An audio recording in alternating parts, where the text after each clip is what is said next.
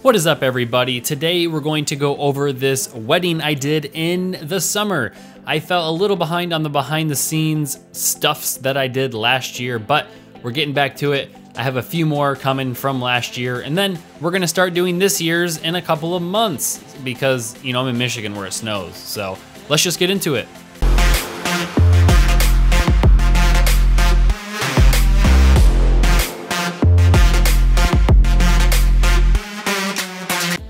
So let's get started with the bride getting ready. That is obviously the bride right there. And then the rest of the party is in there getting ready. I was only in here for a few moments because I had to get a few shots of her getting ready, such as the hair, makeup, etc. blah. I was also in the middle of this. I was outside doing the bridal party interviews, which is an add-on she wanted. It's just little interviews of the bridal party. You know, each person in the bridal party says something, whatever they want. It gets put into a video, and we'll see that in just a second.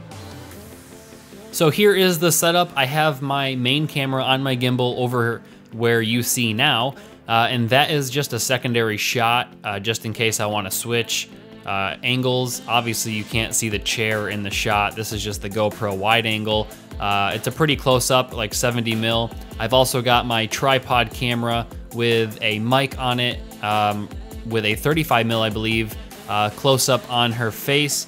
And then I also put a mic on the floor next to them, and then I also mic'd them up with a lav each time. After we were done with all the bridal party stuff, I ended up getting some shots of the groom getting ready. He got a little more ready than I wanted, so I had him fussle with his tie so I could get a shot of that. Take his jacket off, put it back on so I get a cool shot of that. And then obviously the photographer right there in front of me was doing the same thing. And I always wait for the photographer before doing these types of shots because we're on the same team and we need to get the same stuff. So if I do it with the groom and then the photographer also has to do it with the groom, then he's just gonna have to do it again. And it's a hassle for the groom, not less the photographer, but it's mostly for the groom. You don't wanna bother the groom and bride on their day of more than really necessary. So, and then just to have the little bit extra, we had the best man come on and put his jacket on for him. I don't remember what shot I used, but it always helps to have more than one type of shot, because what if you didn't like the shot of him putting his jacket on himself and you like the shot better of the best man putting it on him? And then the next thing we did was we got the dress. That person on the right there is the second photographer, the secondary, whatever you want to call it. This was a really good spot we found to put the dress. It was really cool, rustic, matches the vibe of the venue we were at, which is good. When you're taking the dress somewhere, you for one don't want to take it somewhere that's really far away in case the bride needs to get in it right away. You don't want to take it somewhere where it could fall and get dirty, or go anywhere where it can get dirty, even if it would be really cool. And if you do end up doing something like that, I would highly recommend having one of the bridesmaids or bride physically take the dress for you and set it up so that you are not the one to blame if something happens. That kind of sounds rough, but you kind of want to take away any blame that could happen when you are in possession of something very important like the wedding dress. That's just kind of a small tip there. The photographer wanted to bring the dresses inside and get this shot with all the other bridesmaids' dresses. I got a few shots of it, but I was pretty sure that I was not going to be using this in the video and most likely using the shot I got outside. But it doesn't hurt to get an extra shot or two just in case for some odd reason the shots you got were not good or blurry, or, you know, something happened. Then you at least have something of the dress, and it's better than nothing. So, because as you can see here, one of the things I did not show you was the fact that during getting my first shots of the dress outside, the photographer actually walked right in my shot and it didn't turn out as well. However, I was able to use the first few seconds before she walked in front of it, and it worked out just fine. And then we went from there to getting staging shots of the rings with the bouquet and the flowers and stuff. Again, the photographer set this all up. I tend to let the photographers set up most of the stuff because one, they have an eye for it, more than I do at least. Two, they're really good at it because they do it all the time. And three, it makes my life easier, so I don't have to do as much. And that's not the main reason, but she did set it up to look really nice, and I ended up getting a shot of it, which worked out pretty well. And then they wanted to go get the guys, get the photos of them, get them all done while the bride was still getting ready. So we took them outside in front of the barn and put them together, you know, got the typical shots, got the one-on-ones, got the fun things, the funny shots, the manly, fun, cool, whatever shots. But that's kind of all that's going on here. For the most part, I will usually let the photographers stage the guys or the girls, whoever, whenever we're doing photos, they'll stage whatever way they want. I'll get what I need. And then after the photographer is done or in the middle, I will ask if I can stage them to do a few things, because I really prefer movement shots, more dynamic shots, rather than stage shots, because they look a lot better in video. And that's just kind of how I go about my day with getting the stage shots, because I'm not a big fan of, you know, looking at somebody stand still in a video clip. It just doesn't look fun. So having them walk, high five, shake hands, move, whatever, looks a lot better than just standing still. But once she got her stuff on, I was allowed in there, and they let me in before the mother started actually, you know, putting the dress together and buttoning it up or whatever the dress may have. So then I went in, got my shots, we staged some stuff. I got some shots of the bride's mom, you know, buttoning up the dress, zipping it up, along with, I think, the maid of honor or her sister, one of the two. But I got some shots of that, you know, some close-ups and some wide shots of it, just to have a little bit of everything. One thing I learned is that the bride and groom love their dogs a lot. They're very dog people, just like me, so I had to get some shots of the dog. I definitely got some shots of the dog right here. And then behind me, one of the dogs was actually looking at itself in the mirror, and I thought that was pretty funny. It's like I did find it. The dog's super cute looking at herself in the mirror, or him, I don't remember what it was. But it was a cool shot, and she liked it. I put it in the video because why not? And then this part was pretty rough for me because I did not have a chance to mic her up or anything, so all I had was a microphone under her chair and then also the mic on my camera. She was doing a letter reading that I wanted to use in the video, but I ended up not because there was way too much car noise and wind noise. We were planning on redoing the voice later on in the day, but we totally missed out on that. It was a pretty busy day, so we just didn't get to it. And then here is the first look with her dad. I had a camera set up to the right, and then I was on my gimbal with a close-up. I usually set this up very generally because it's not something I spend a lot of time on in the video. I do try to put in the reaction in the walk-up, but I don't try to make it very long because especially if the bride and groom are doing their own first look, I want that to be the most important thing in the video, so I will focus a lot more on the actual shots of that. So this in the video probably lasted for maybe 15 seconds. If the bride and groom do their own, it usually lasts for a whole minute or so just to show the whole moment.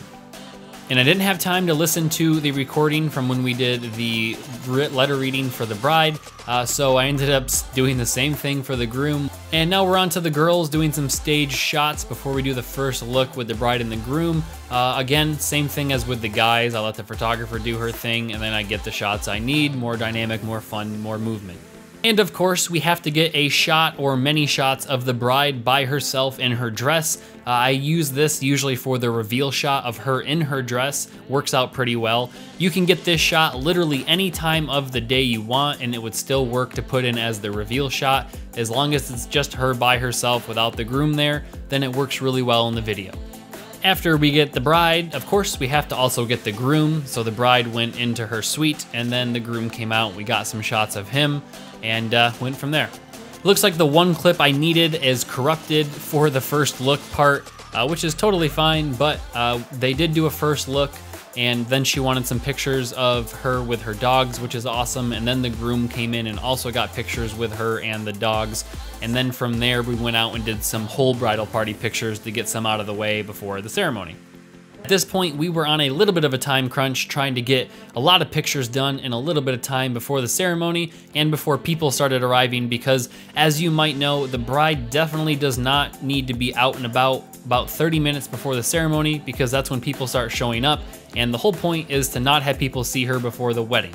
So we were getting stuff done. I got a lot of my dynamic shots that I needed of the whole party, walking, moving, dancing, laughing, you know, whatever I may need. That's a lot of fun. So we did that mostly in the location you see here, and then after the ceremony is where we did some in some different spots with just the bride and the groom by themselves. So as you can see here, we're doing a more dynamic shot where everybody lifts their arm up and then she gets a dip kiss from the groom. We did a lot of like this, and then we went from there. And of course, we had to have a little bit of fun. The girls picked up the groom, which was fun. They did a cool shot. And then I believe the guys also picked up the bride, which was pretty fun. So those shots definitely made it into the video, because it's a lot of fun when they do fun stuff like that without you having to ask or tell.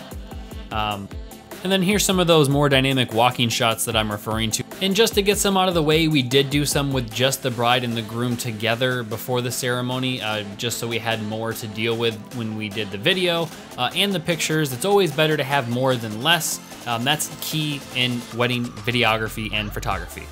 So we finally made it to the ceremony, and this is me showing you one of my shots. I'm on a 70-200 right here, so it's gonna be a pretty close-up shot of the bride and groom when they're standing up there.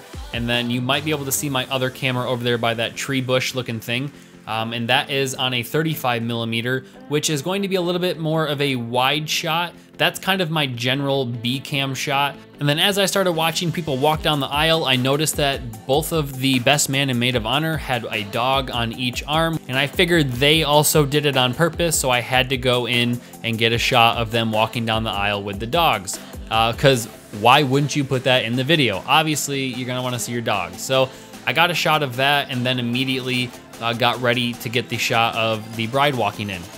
And as you saw there, my camera froze for some odd reason, so I can't show you the bride walking down, but I think you get the point. Then as the ceremony goes on, I just get random shots on my B-roll camera.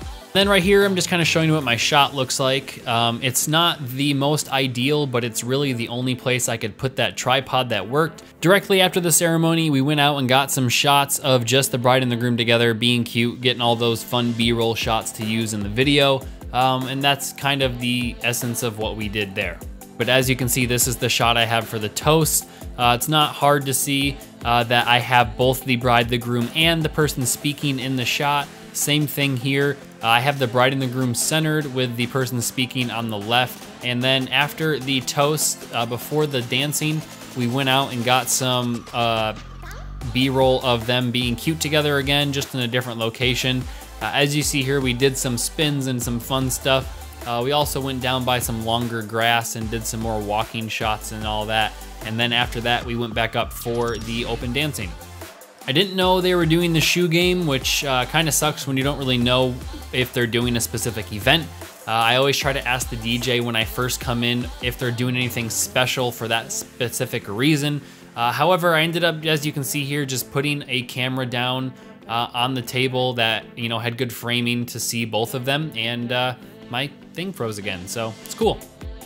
Then we get into the first dances, and this includes the mother-son and the father-daughter dances, and then we did some open dancing. We almost forgot cake cutting, which is at the very end.